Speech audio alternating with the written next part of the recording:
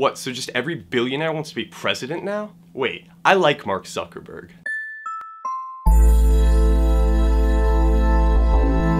Welcome back to the Weekly Roundup. My name is Jack O'Brien. And yes, that's right, Mark Zuckerberg might be running for president in 2020. Mark Zuckerberg is the 6th richest person in the world, and he's already pledged to donate 99% of his wealth. So even though Donald Trump is rich, Mark Zuckerberg just makes him look like daddy's money. But could Mark actually do this? And the answer is actually yes. He has the resources, he has the publicity, and he's basically already the leader of the free world of the internet, which is Facebook.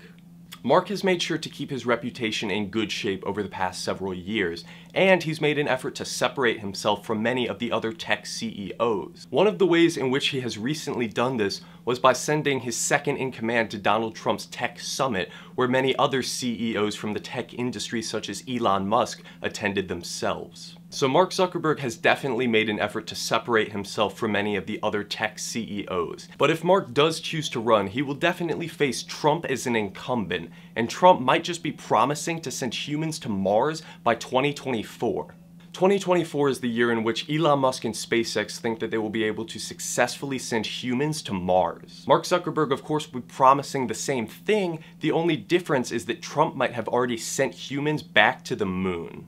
Now, this is not confirmed, but we do know that Trump wants to see more space exploration. Trump has mentioned in the past how the Apollo missions helped unite the country, something which we might be needing now.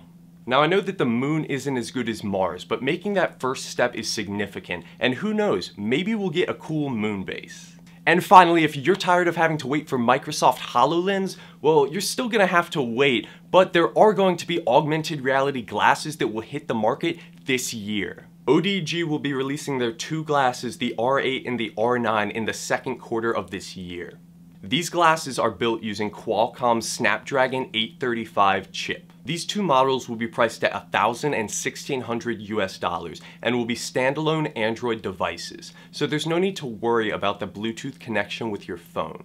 ODG's glasses are some of the first to target the average consumer, and while the price is still pretty steep, think about how much it will drop over the next year due to competition.